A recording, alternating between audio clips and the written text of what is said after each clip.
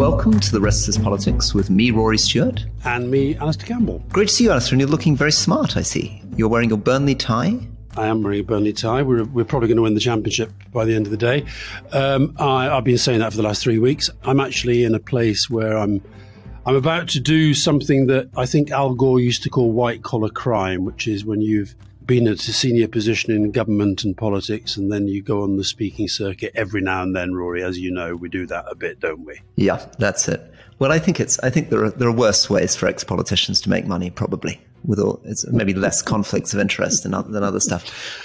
So in terms of what we were going to do today, we discussed, I think, returning to the question of Dominic Raab, civil servants, ministers, bullying, management and government, looking at Diane Abbott and the fact that she's just been thrown out of the Labour Party for her comments on anti-Semitism and racism. Well, she's had the whip taken away. She's still a member of the Labour Party, I think. Still a member of the Labour Party, okay. Not a member of the Parliamentary Labour Party, I guess. Yeah. Not sitting as a Labour MP at the moment. Yeah. And then we're going to find ourselves talking about Sudan. So this is 25th of April. So obviously we're staying on top of a fast-moving situation, both what's happening in Sudan and how the British government is responding with its evacuations. And then you wanted to touch on a very difficult issue, didn't you? Yeah, I want to talk about suicide. And I think we should say that right at the top, because it can be a very difficult subject for people. There's you regularly talk about the charity that you're involved in, Give Directly, and I want to talk about something called the Baton of Hope, which is a new campaign which is launched recently by two fathers who lost their sons to suicide. And I just think it's a very, very important topic, but also one that does have politics involved in it. And we'll come onto that towards the end of the episode. But I think kicking off with Dominic Raab, we did an emergency podcast the other day when he resigned as Deputy Prime Minister, and we covered some of the issues at the heart of this. But I've been trying to get a handle on it post that. I didn't feel terribly satisfied with our discussion because I didn't think we really got to the heart of it. And also I think it happened so quickly that we didn't really know. And I've been calling around quite a few people in the senior civil service and actually some lower down the ranks and trying to get closer to these events. And I have to say, I'm sensing real anger at the way this has been handled. A lot of anger at the lack of support for victims, anger at the way that Raab was given the report in advance and therefore allowed to frame a new narrative. The victims of his intimidation, bullying, etc., one of them apparently finding out the contents via Raab's article in the Daily Telegraph. And also, I think now, amongst people nothing to do with this necessarily, with this argument, anger that the civil service is becoming a new flank in the so-called culture wars. And I mentioned when we discussed this the other day, on the day he resigned, I mentioned that I thought there was something very bad about him being given this report in advance and being given this time to frame his own response. And I think that then this sort of publicity blitz which was clearly supported by Number 10, interview with the BBC, article in the Telegraph, article in the Mail on Sunday, third parties out saying that this is all about snowflake culture, etc., etc., etc. And the welfare of the complainants, and I didn't realize there were so many. We're talking quite a lot of people here who were interviewed, who brought forward complaints. And that's, as you know, when you think of the power structures in government, the gap in power between a Secretary of State and a relatively junior officials. And we're talking about, I thought we were talking about Sir Humphreys in these complaints. And in some cases we are, aren't we? Because we're talking about the ambassador in some cases, to Madrid. We're talking about an ambassador, yeah. But we are talking actually about relatively junior, young civil servants. It's quite a big thing for them to put their name to a formal complaint against the Secretary of State who might survive that complaint. And what happened, I think that this is a common theme for this government, I think, that what really matters to them is who controls the narrative. It's about the media, it's about the narrative. Can I just come in on that a little bit and be a bit cheeky there? All governments care deeply about who controls the narrative. You care deeply about controlling the narrative. So that's not something that this government is unique in feeling that it needs to control the narrative. No, but all governments have to control the narrative. Yeah, but I'm talking, listen, we were controlling the narrative in relation to, we had a big program of modernization and we were trying to change the country. I'm talking about the controlling of the narrative here in what is essentially an employment issue. This is, I think, very, very different to the big picture. You also, as we've discussed in the podcast, were very careful to control the narrative if there were scandals that affected your ministers, resignations, anything around that. You've told us about how that happened with the Welsh secretary. We've talked about how that happened with the Formula One donor, Bernie Ecclestone. We've talked about Peter Mandelson. I mean, in every case, your job as the communications director was to get to the bottom of it and put out the narrative as quickly as possible to stop the opposition defining the narrative in the way they wanted to. And you'd expect a comms director to do that. Yeah, but do you think of some of the other things that we were involved in? Like, for example, you mentioned there Peter Mandelson, for example, with one of the inquiries into him. I can remember there being an absolute sort of process by which anybody who was connected to those inquiries, possibly was going to have to respond to those inquiries, had to be entitled to be across the content before it was out into the public domain. This did not happen in this case. I think what happened is that Sunak knew.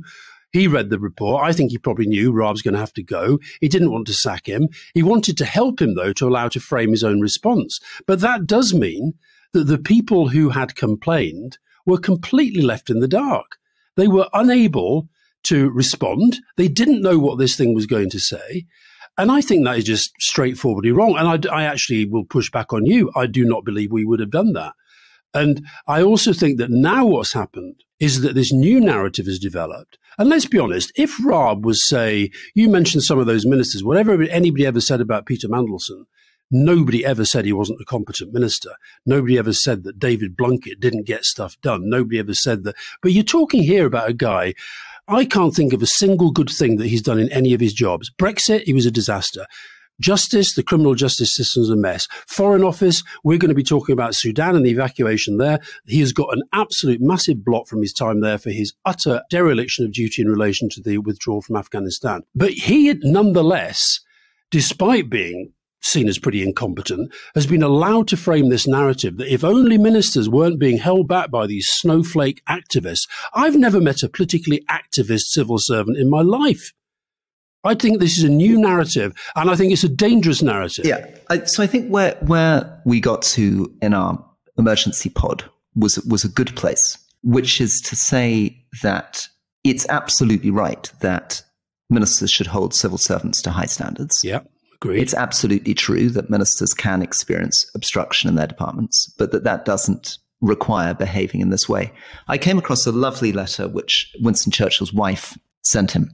I saw you put that on social media, and I read it, Rory, and I thought, why has he put that on social media rather than revealed it for the first time on the podcast? But anyway, carry on.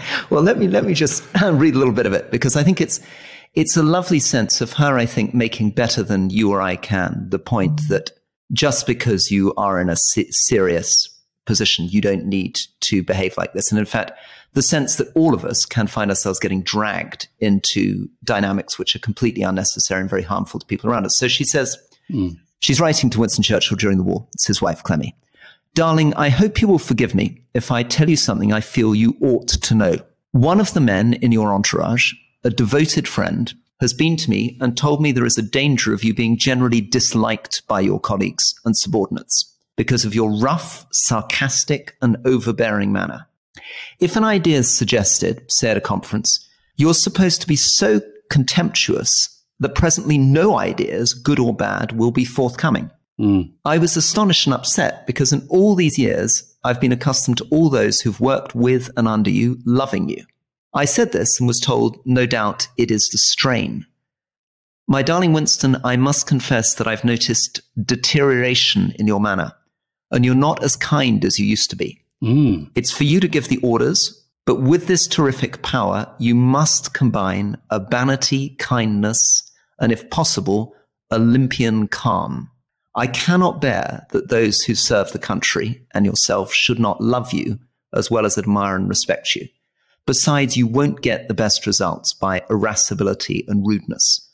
Please forgive your loving, devoted, and watchful Clemmy. Well, that says to me that is a proper marriage, where she feels able to say that and she feels justified in saying that. And I suspect he may have listened. I'll tell you a story about another Prime Minister, Mr. Tony Blair. I can remember on a trip to Washington we were flying to Washington, where Tony Blair was going to be seeing George Bush and making quite an important speech in the build-up to Iraq. And the only person on that flight, apart from me and Jonathan Powell and David Manning, who had seen every draft of the speech that he was about to make, was my PA, Alison Blackshaw, because she was the one who, as it were, she typed up all the changes that we made in our mad scribbles on various drafts. And I was at the back of the plane briefing the media about this visit and what we were going to do and what we was going to say and etc. And it was a very, very, very critical moment. And Tony was sort of complaining that, you know, where's the speech? And Alison said, well, Alastair hasn't checked that I put the changes in. He said, never mind that, give me the speech. And he read the speech with Alison standing there. And she was shaking when she told me the story afterwards. She said to him, look, I know I'm only Alastair's secretary and stuff, but I think this speech has slightly lost the plot. He said, what do you mean? He said, well, I don't understand anymore what you're trying to say, and I've read every draft, and I think the original draft that you wrote at Chequers a few weeks ago was clearer. So Tony said, well, have you still got it? And of course, she kept every draft, and she came back with his handwritten 15-page sort of, you know, top-of-head thoughts that he'd started off with. And he read it and he said, yeah, you're absolutely right. Put that back in at the top and take out the first 10 pages.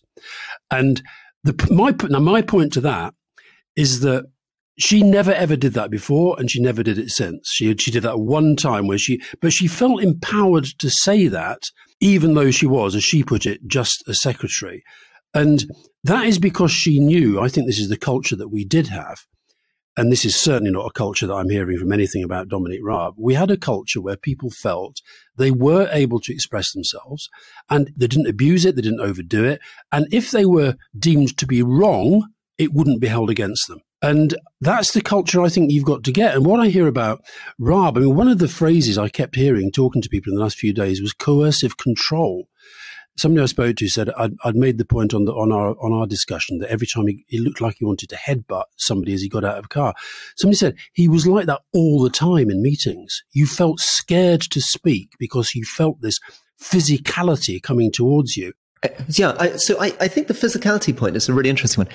And it is something that I've observed. So your point, I think, about Blair is central, which is that if you are over-dominating, as Clemmy said in that letter to Winston Churchill, presently no ideas, good or bad, will be forthcoming. You just intimidate everybody that they just don't feel they can speak anymore. And oddly, it's true that one of the things that we're dealing with here is that actually in the end, the investigation didn't find that he'd said very much. I mean, unlike Gordon Brown, he hadn't thrown things at people or any of that kind of stuff. But what he seems to have done is emanated in all these meetings a very, very intimidating persona where people found it very uncomfortable being in his presence, very uncomfortable raising things.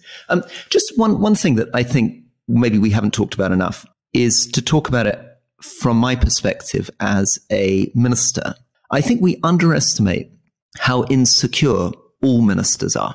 Remember that most ministers are professional politicians. They've spent most of their training not managing things. They've spent their training sticking leaflets through doors, working their way up inside the party system. And they're taking over these departments, which they know close to zero about.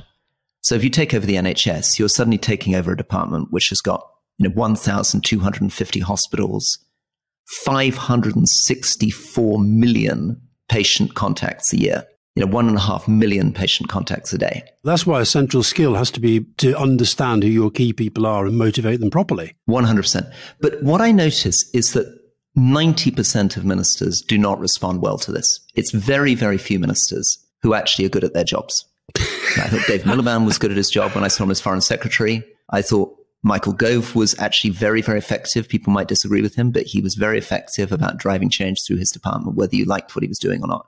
But they're absolutely in the minority. Most ministers respond either by basically doing nothing. They just preside in a relatively polite way over their department, but don't actually bring any change. And often civil servants quite like that. I often find when I was in Parliament that the ministers that civil servants were praising to me, oh, isn't he lovely, were ministers who I really thought, he's lovely in the sense he's just reading the speeches you've written for him and he's doing absolutely nothing. He's a sort of dignified figurehead who's presiding over the parliament. And then the other extreme is either they do nothing or they become very insecure. And actually, I feel they can often become most insecure in departments which they know something about. I felt I was most insecure when I was a minister in the Foreign Office in DFID because I knew something. I'd been a civil servant in those departments. I knew about them. And I was more confident, oddly, sort of paradoxically, completely contradictory, dealing with prisons, which I knew much less about. Part of the issue with Dominic Raab is he was a lawyer in the Foreign Office. And in both these jobs, he'd been a British diplomat, served in the Foreign Office and was running the Foreign Office. He'd been a lawyer, worked with the Ministry of Justice as a government lawyer and was now running the Ministry of Justice. And there the real insecurities and tensions come out because he will have felt that he knew things. He will have been very, very paranoid about people pulling the wool over his eyes. He will have had very clear senses of what he remembered 20 years ago about being bad that he wanted to change.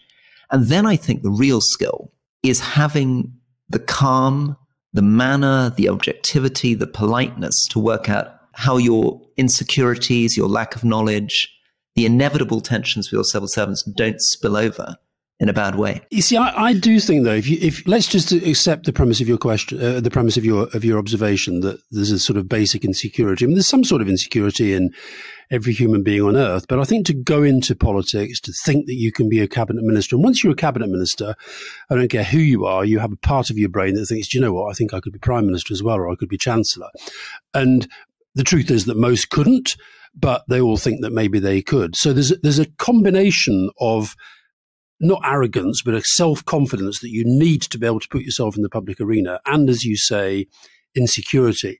And it's very interesting that you use the word there, paranoia. One of the interviews we did last week in Belfast, which I thoroughly enjoyed and which we're putting out in a few weeks with Leo Varadkar, the Irish Taoiseach. And you asked him at the end about, what qualities you think are qualities of a bad leader, which I thought was normally we ask people what they think, makes a good leader. You said, what makes a bad leader? And I don't even remember what he said. He said bitterness, jealousy, and paranoia. And I thought that was a brilliant answer, because bitterness is where you feel that you're not getting recognized, your colleagues are being preferred over you, your staff don't appreciate you. These things may be true, but they're all fixable, provided you're good at empathy and good at dealing with other human beings. And what you hear about Raab again and again and again is that there was zero empathy for anybody other than people, if you like, who were above him, which once you get to be deputy prime minister, there's only one person.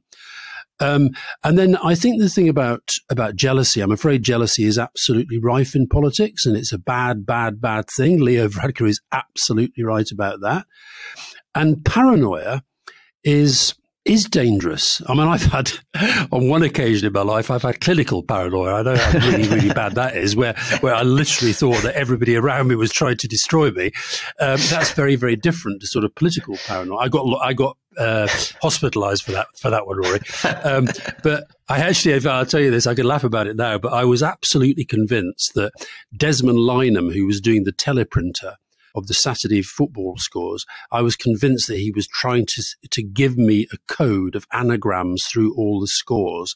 And I was sitting there it was classic sort of beautiful mind stuff. I was doing all these anagrams of Stenhousemuir 3, Albion Rovers 2. Anyway, that's off the page. That's proper paranoia. And you were sort of writing down a bit of paper and trying to work out what the message was. What the message was, and if I cracked the message, I'd be allowed out of the hospital, but I'm not suggesting that's what Dominic Raab had. But I do think he probably did feel that these civil servants were out to get him. My sense is that they weren't out to get him, but they didn't know how to deal with him. And somebody put a thing on, here you are, I'm going to say something moderately positive about a Conservative minister of the past, Brian Mawhinney, who actually was a pretty tough opponent to us and did some pretty harsh things when he was Tory party chairman. But somebody put a thing on social media in response to what we were talking about the other day. And he said, when Brian Mawhinney was a minister, he said a lot of his civil servants were literally scared to speak because of the situation outside. They didn't necessarily want to be identified as having an opinion. And he actually literally created a safe space where he said, look, this is a place where whatever we say to each other, we say it to each other, and that's it. And that's an act of leadership. And I think that's the sort of thing that Raab clearly wasn't capable of. Yeah. One of the things I have been reflecting on is obviously you're touching on the issue of trust, and it's vital. Many of the issues that I had, and I was, I think, a minister in 6 different portfolios, is the question of when civil servants are happy coming forward and just being straightforward. And so many of the issues I dealt with, I would get stuck in a complete fight about something. We talked, I think, in the emergency podcast about my fighting civil servants, about Skyping Yemen or fighting ambassadors about money for police. If they had come to me the next day and said, Minister, I'm really sorry we screwed up. That junior official was a bit intimidated. And I would have been absolutely fine, and the whole thing could have been put to bed. But clearly at some level, there are reasons why they don't always feel comfortable coming forward and saying, I'm sorry I screwed up, or I'm sorry, in the ambassador's case, I'm sorry, I promised the UN that we'd give them the money before we put the submission to you. Would you let me off this time? But it's trying to encourage that sort of human, normal relations. And the most confident civil servants were brilliant at it. I remember a deputy director at DFID coming to me and saying, Minister, I know that you think this whole project in Zimbabwe is rubbish, and maybe we didn't write it very well, but I promise you, I've been working in this field for 20 years. It's one of the best projects I've seen. Would you mind just signing it off? And I immediately relaxed, and I was like, yeah, of course, no problem. Go for it. Yeah. But people having the confidence to do that is also part of the secret. No, that is absolutely right. And again, another of our Belfast interviews, the one with Hillary Clinton, which is on leading at the moment, her description of how Obama, when they were doing the raid on bin Laden, asking people to say what they thought, but not say what they thought he wanted to hear. And that, again, is about leadership. And that's something else that I would say to Tony Blair's credit. Tony Blair always wanted people to say what he thought. We knew that he would make the decisions in the end, but he wanted us to fire counter opinions at him all the time. And we would do that sometimes in an angry way, and sometimes we might go over the top with him. He didn't mind, because it was just part of a process of him then going to a decision. Where what the sense I get with Raab is that people literally were scared to say what they thought, or to tell him facts that he might not like the facts. And then if you add on to this, and again, this comes back to you mentioned Churchill, I've talked about Tony.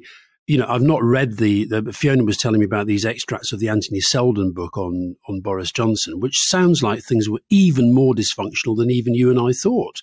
Now, if that's happening at the top, where people are constantly using the C word against each other, constantly blaming, where there are rows going on between his main advisor Cummings and his wife, Carrie Simmons, and he's sort of telling everybody else, oh God, I can't cope with these people, then don't be surprised if people actually feel, you know what, just keep your head down. Don't do difficult things. Don't give difficult advice. Don't actually do your job. That's when it becomes completely dysfunctional. Very good. Well, I mean, I think that's been good. And we've done quite a lot of time, but I think it's worth, because we do care about politics and government. I think this goes to the heart of something very important. Now, just to touch quickly before the break on Diane Abbott. So to remind people of what happened there. So very quickly, Diane Abbott, very senior Labour MP who was Shadow Home Secretary under Jeremy Corbyn, has been suspended as a Labour MP, and this is because she wrote a letter about racism to the Observer newspaper. So she said many types of people with points of difference, but they're not subject to racism all their lives. So she wrote, Irish Jewish traveller people undoubtedly experience prejudice, which she said is similar to racism, but they're not all their lives subject to racism. And I think the thing that really got her in trouble is when she said that redheads, for example, can experience this prejudice. And I think that's been something that's really provoked many, many groups who feel that their experience of prejudice and discrimination is completely trivialized by comparing them to redheads. And so Keir Starmer's removed the whip, and she's apologized for errors in what she said was an initial draft. And there's been some very, very interesting writing about this. I think one thing to notice is that the language she used in that email up to the red hair bit was very, very technical. It sounds like a researcher who's done a sociology degree using phrases like, it's similar to, often used as interchangeable, but not the same thing. And I guess what she was trying to say is that she sees racism in terms of the oppression of one race by another. And she would think in terms of wealth gap, employment, housing, incarceration, drug and immigration arrests, infant mortality, a whole sense that a whole institutional power is getting behind that, and that was her experience as a black woman. And it brings us, of course, to the response that we got from David Baddiel on the basis of his book, Jews Don't Count. Which I thoroughly enjoyed as an interview, and a lot of people did. And I think he talked about the hierarchy of racism, and I think that's what we're seeing here. He made the point about Jeremy Corbyn. he didn't believe that Jeremy Corbyn was anti-Semitic. He didn't believe that Jeremy Corbyn sort of, wanted to damage Jewish people. But he felt that because of his political ideology and because there are these tropes about Jews relating to wealth, relating to power, that it's not seen in the same way as racism against black people, against Pakistanis, against Indians. And I think that phrase, the hierarchy of racism, is perhaps what led to Diane Abbott writing this letter. I mean, I can't pretend to be close to Diane Abbott. I've obviously known her for a very long time. She's on a very different sort of political agenda inside the Labour Party to mine. I don't know. I see there was a theory doing the rounds, as you've alluded to this, that it was a sort of, a member of staff drafting it. But if you're sending a letter to a newspaper, you assume that you would check that before it went. And I do think as well, despite, obviously, it was a terrible, terrible thing to say. I think Keir Starmer was right to act very, very quickly and very, very decisively. But at the same time, I've been tracking some of the stuff now that is being said about Diane Abbott online. And, I've got a very, very thick skin. I get a lot of abuse on social media. It really doesn't bother me. But Diane Abbott gets it on a scale that no other person in public life does. This has been sort of proven by data analytics that Diane Abbott is the most abused member of Parliament. And I've actually noticed that even within kind of WhatsApp groups and so forth in recent days, every time Diane Abbott's in the news, there's a sort of stack of stuff gets sent out by people who ought to know better. So I just wonder whether that does have an effect on your mind, that does actually make you kind of lose your judgment a bit. And she's certainly been, she was the first black woman elected to Parliament. She's the longest standing black member of Parliament. She has experienced very, very significant racism in her life. It matters deeply to her. I thought probably the soundest judgment on this was Daniel Finkelstein, and we'll put the little video up in our newsletter. But he said, in thinking about racism and the oppression of vulnerable minorities, we should be generous and appreciate that many, many people have experienced horrifying things. Mm. And he mentioned that his mother had been in Belsen, his father had been in Siberia, and people would say, which was worse? And she would say, it's not a competition. And I think what he was trying to say there is that the experience of racism is horrifying, the experience of anti-Semitism is horrifying, and vulnerable minorities should not be getting into a competition about which is worse. It doesn't help anybody. Yeah. I mean, I sort of think that Diane Abbott she's obviously in a very different sort of political position to mine within the Labour Party. It sort of suggests to me that there was perhaps a lack of judgment here as much as anything else. But I wonder, as an election looms, another election looms, whether she might think, actually, do you know what? I've done all I can do. Given all the abuse that I get, I think I might well go and try and have a bit of a quieter life. Oddly, I'd be sorry to see her go. I think she is a symbol of something really important, and I think she's played a very important role. Both as a politician and as a Labour Party activist, but also as somebody standing up for very difficult issues in the British Parliament. And I think she'd be a real loss. Anyway, I think maybe time for our break. A quick break, yeah.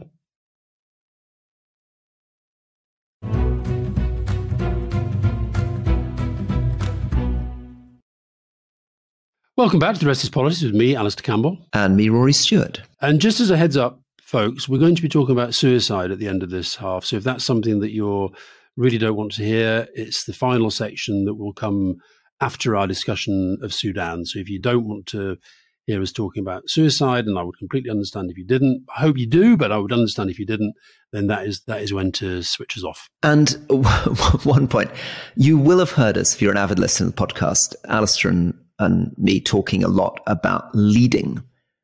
Leading is our interview podcast feed where we sit down and speak to leaders from both inside and outside politics every Monday. And Alice is particularly irritated this week because it seems as though our amazing interview with Hillary Clinton was second to our episode on Dominic Raab. No, it's now overtaken. It's overtaken. It's now overtaken. It's gone. It's got there. It's fine. It's fine. Hillary has knocked Raab off his perch.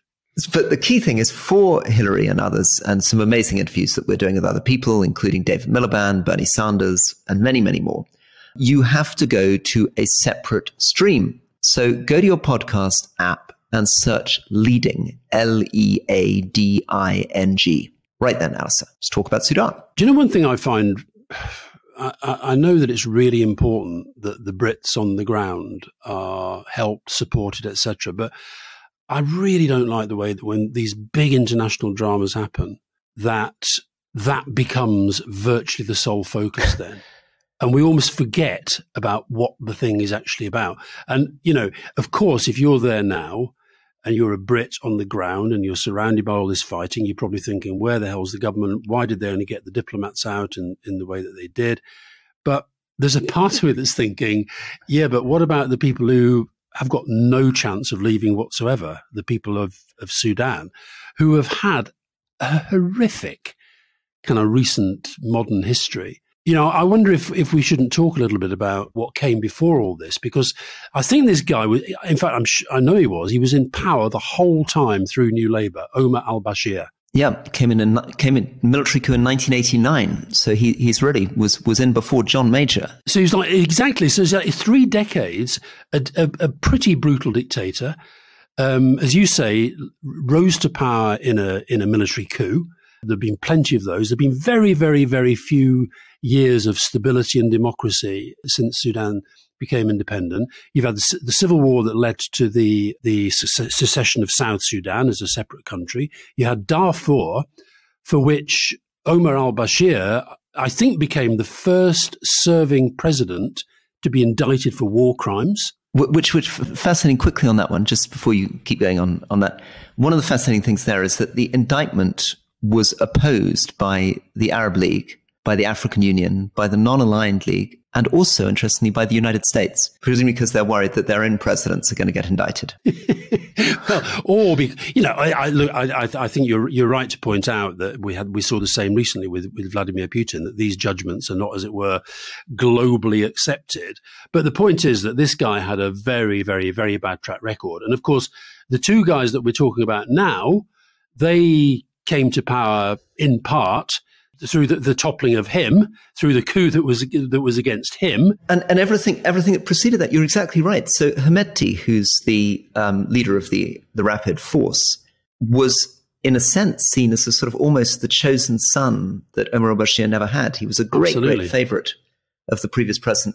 Came from nothing. Came from the very, very far west of the country, from a tribal group that was semi-nomadic and migrated across the Chad Sudanese borders, left school with no education, was a market trader, rose up through the ranks of the Janjaweed militia, which was this group of often mounted on horses or camels, predominantly Arab tribes that were used by Omar al-Bashir in this counterinsurgency campaign in Darfur, in which maybe 400,000 people were killed, many, many millions displaced. And he essentially is a political entrepreneur who uses all these opportunities to make money and gain power. So he turned against Omar al-Bashir at one point, and then was bought off with money and gold mines and made a general. I mean, he's not a general in any normal sense. It's just kind of honorary title that he's given. No. Talking of money, Rory, Omar al-Bashir was reckoned to have, and I don't know, listen, who knows how these things work, but he was reckoned to have $9 billion in banks in London. It's pretty a lot of money, isn't it? In one of the poorest countries of the world. And a state with a lot of oil revenue. The other person, I don't know whether you came across him, that I knew a little bit, was a man called Hassan al-Turebi, who was the power behind the throne with Omar al-Bashir, who I remember seeing, sort of 2010, 2012, when he would turn up to international conferences beautifully dressed in white with a white turban, having made a transition from being one of the sort of leading Islamists who'd supported killing people for apostasy towards, strangely, becoming almost a sort of liberal voice in his later age. And one of the things that was going on in Sudan, and one of the reasons why people like Osama bin Laden were attracted to the state, is this weird combination of authoritarian military rule and Islamist government produced a very, very strange breeding ground for horror of different kinds. I read an analysis by Kholod Khair, Khair, who runs something in the Confluence Advisory think tank. And she was making the point that actually the international community has a lot of responsibility in what's happening. that he felt there was we've talked a lot about how you want to think the best of people that you're trying to maneuver into positions that you think will improve the situation. He thinks that the post-al-Bashir political process is what has, to some extent, created this, because we overestimated the genuine commitment of these military figures to want to bring about civilian rule. And what we're seeing now, you're basically seeing two warlords just, at it. It's heartbreaking because there was a moment of real optimism, moment of a civilian uprising, and Omar al-Bashir went.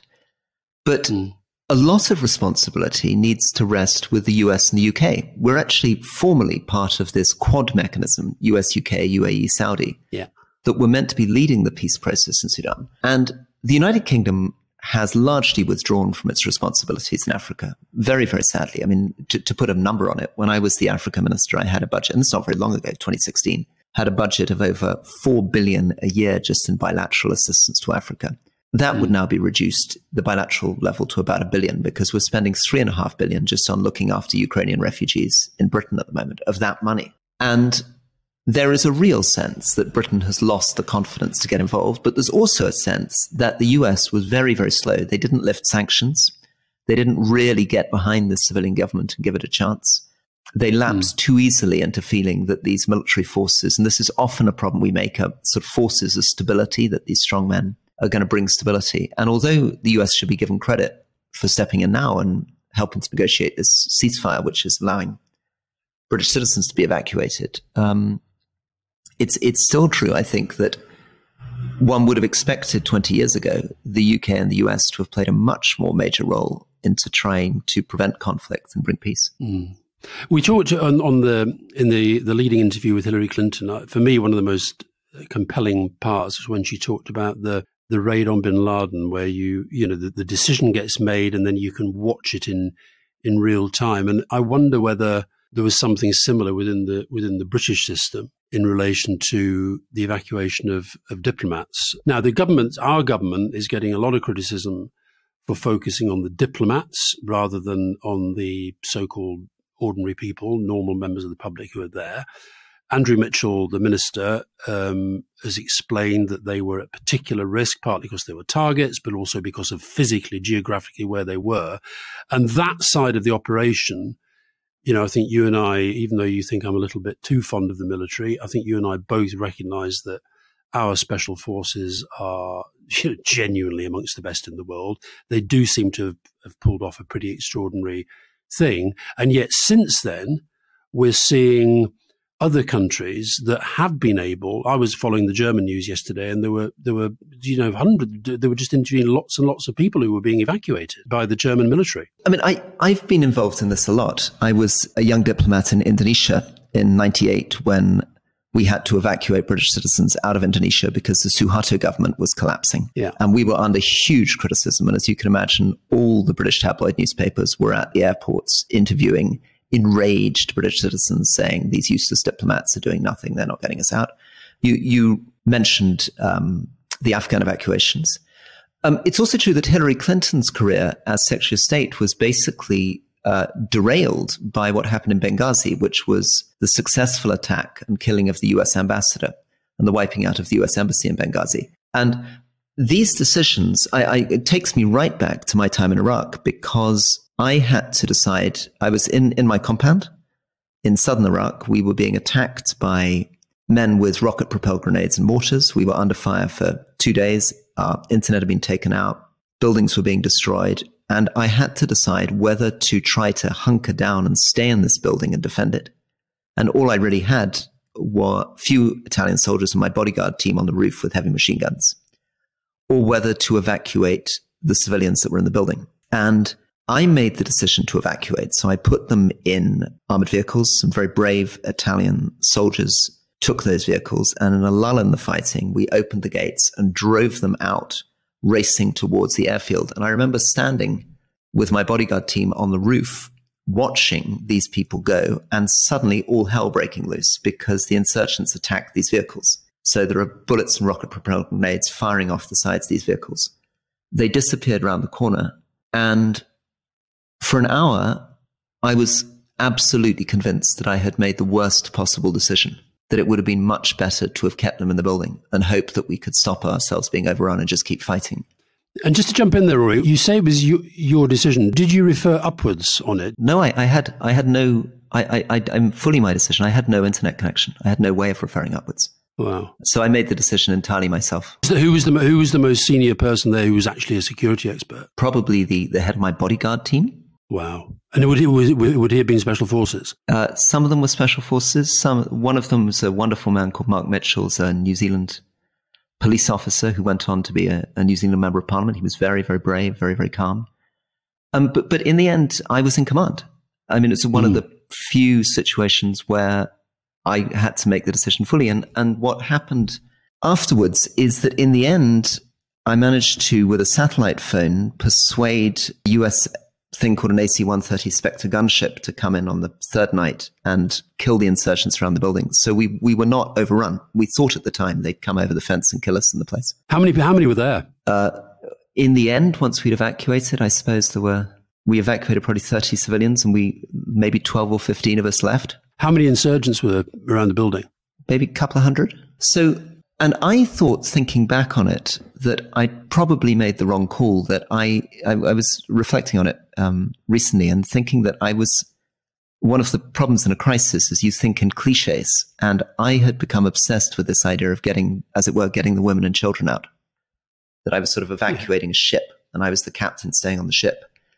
And I was so keen to do this, I underestimated the fact that it might have been safer to actually leave these people in the building. As it was, they made it safely to the airbase, but I was lucky that they did, very, very lucky that the rocket propelled grenades didn't penetrate their vehicles, take out the tires, in which case they would have all been killed or kidnapped. That's what's so hard about these decisions, though, isn't it? Because whichever way it went, had one of those missiles being chucked their way killed some of them, the outcome is seen in a totally different light. You've made the wrong decision. Now, actually, you haven't necessarily there is no right or wrong decision. There's just a decision you have to make.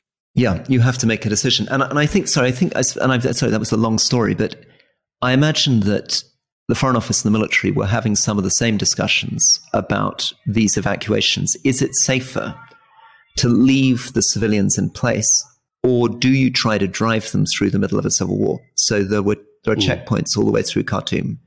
There are heavy artillery flying around. There's chaos at the airport. It's a very small airport. It's very difficult getting the planes in and out. So they may have made the call that actually people are safer for the time being staying in the houses. And they may be vindicated because what they've done is they've waited until a ceasefire and now they're beginning to move them out. What did you think about you made the analogy with the captain of the ship, and famously the captain of the ship stays to the end. And this doesn't just seem to have been a British thing. There does seem to have been a kind of, ambassadors and senior diplomats and families first in this instance.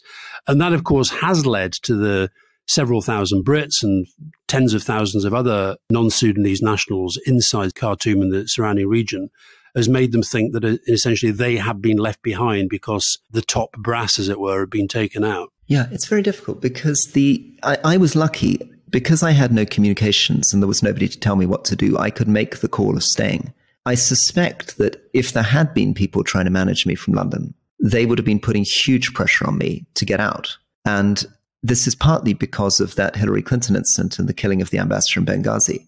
Yeah. That the Foreign Office is obsessed with what it calls duty of care towards its diplomats and civil servants. It can't bear the idea of taking risk with them. And I think one of the problems is that even if the individual British diplomats want to stay, they will be under huge pressure from the centre not to do it. But equally, I understand the public's point of view because, I would take the view that our diplomats have to take risk, should take risk, and that it's reasonable to expect people to stay. To be fair to Laurie Bristow, who was our ambassador in Kabul, he absolutely was clear to be the last person to go. The US ambassador famously in Saigon, when the helicopters were lifting off the roof, I think was the last person out of the helicopter. And I think that's what should happen. But I think we're in a culture where these departments, it's true even of the intelligence services and special forces now, are run with a lot of anxiety about lawyers and liability. It was, when James Cleverly, the Foreign Secretary, of course, he was out in the Pacific, wasn't he? He was in Samoa or somewhere like that, and he came back. That was obviously when they realized things were getting very, very, very, very serious. And I suppose the point you're making about communications, one of the things that makes it harder now, although it's easier that you've got better communications, in a sense for the centre, it makes it harder in a way in that you're expected then to be able to make those decisions as though you were there. And of course, that is not an easy thing to do. And one of the things I slightly worry about with all the diplomats and others leaving is that there is now going to be a real difficulty in assessing genuine local knowledge as to what is actually happening. And that makes the decision-making from London, Berlin, Paris, wherever it might be, even harder. I think it's tough, and I think worth recognizing. We were going to go on, and I'm sorry to go from one depressing subject to another, but we were going to go on to talk about suicide and some of the work that you've been doing with a new charity. And can you maybe begin, Alastair, with giving us a sense of your personal connection to the subject, how you began to focus on the subject of suicide, how it touched you as an individual, your family, and then maybe onto the charity? There is historically suicide in my family going back. And then around about the turn of the millennium, a cousin of mine, Lachlan Campbell from Tyree in the Hebrides, he took his own life. He hung himself. And it was just one of those moments that you kind of, I think anybody who's touched by suicide does this. They think, why didn't we see it coming? What could we have done? What more could we have done to help, et cetera, et cetera. And I think that's a very, very common thing. And I think one of the most important things attention is being drawn to in relation to the suicide issue, 3 out of 4 people who take their own life have had no previous contact with mental health services or psychological support services. 3 out of 4. Now, if you think of other major killers like cancer, nobody thinks that if you've had cancer, you're unlikely ever to have seen a doctor. And what I think that says is the reason why I focus on suicide as a, and I hate to use the word a campaign issue, but I think it is a campaign issue because I think it's the last great taboo. I don't think we talk about it. And one of the reasons we don't talk about it is because we don't want to talk about it. We don't want to confront it. But the fact is that most people who kill themselves, and there are 700,000 people a year in the world, that's 1 every 40 seconds, an average of about 115 per week in the UK. 3/4 of those are men. And although the rates are not rising in a way that, frankly, some of us feared they might do through COVID, they're actually pretty stable. But the one area, it's interesting again to talk about Northern Ireland, the one area where there's a real there has been a rise is Northern Ireland. And I wonder, does that go back to the trauma of the Troubles, or I don't know. Mary McAleese, who was one of our interviewees for Leading, she said that there have been more people have lost their life through suicide than actually lost their life since the Troubles. So suicide since the Troubles has been a bigger killer. So if that were any other issue, if that was asthma, if that was diabetes, if that was, I don't know, falling over drunk, we'd kind of do something. And this campaign that I've been supporting from the word go, it's called Baton of Hope. And it was founded by 2 bereaved dads, a TV reporter, a presenter called Mike McCarthy, who lost his son Ross to suicide in 2021. And in his letter, he left a letter, and in his letter, he said, please devote the rest of your lives to fighting for better services for mental health because they're not there. And then the second guy was a guy called Steve Phillip, whose son Jordan had also took his life. And the Baton of Hope, the baton is literally a baton. It's a beautiful baton that has been made by Thomas Light, but it's traveling around the country. And it's a place where bereaved families and friends can go, and there'll be public meetings, and there'll be hopefully loads of media coverage around the country as these 2 dads and others who've been touched by suicide tell their stories and explain why, in their view, every suicide is preventable. Now, that may sound ridiculous, but the fact is, when you think of that, 3/4 of people have never spoken to somebody about their mental health issues before they kill themselves. That's incredible.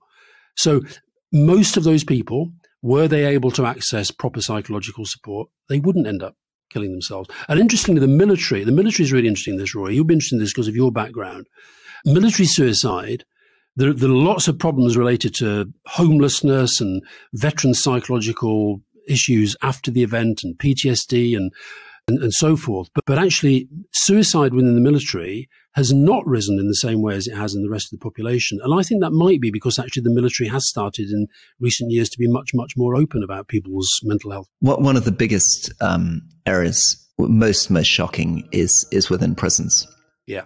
So the prison rate is something like 1 in 1,000 people, compared to the general population. UK would be like 7.4 per 100,000.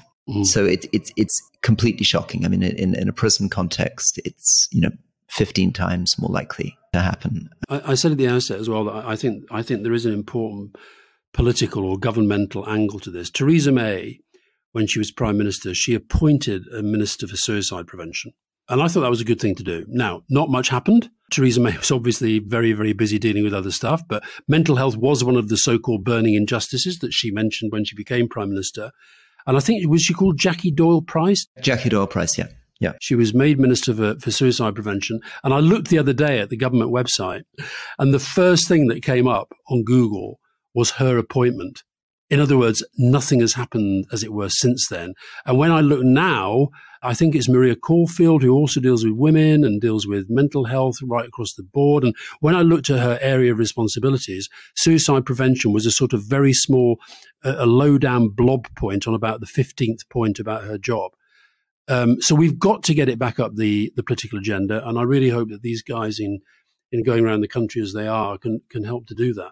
Yeah, little shout out also for a group that I worked with a little bit in Cumbria, Cruise Bereavement, who certainly when I was in Cumbria were doing some very thoughtful work around families who'd lost a loved one in that way. One of the things that really angers me is when people say, "Oh, what on earth were they doing? Don't they realise the effect it has on other people?" I mean, I've had suicidal ideation quite badly at times, and I don't think I'll ever kill myself. Famously in the Albert Hall where we did our performance. I did. Yeah.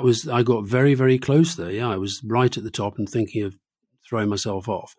But the thing you do when you're in that state, you actually do think you're going to make life better for the people that you love.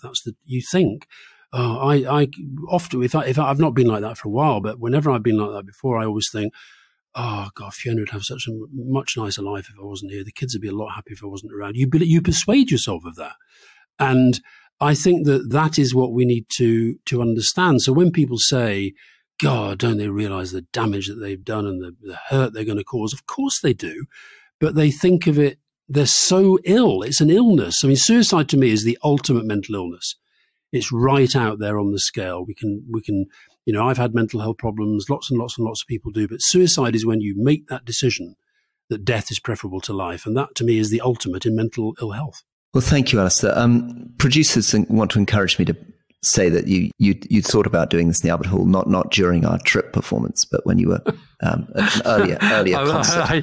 No, it was at an Eric Clapton concert. Yeah, no, I was very happy that day. I enjoyed that day, Rory. I was not in a bad way. Anyway, it's all been a bit. What have we done? We've done bullying in the civil service, Diane Abbott, racism, Sudan, yeah. racism, and now suicide. Should we try and end with something a bit? Joe Biden standing again. How about that, Rory? That'll cheer you up. Well, I'm pretty depressed about that. I'm not sure I'm going to put all my money in the Joe Biden basket. As Hillary Clinton said, Biden will run and Biden will win. I hope to God she's right. Let's hope so. Well, thank you very much, Alastair, and let's talk soon. All the best.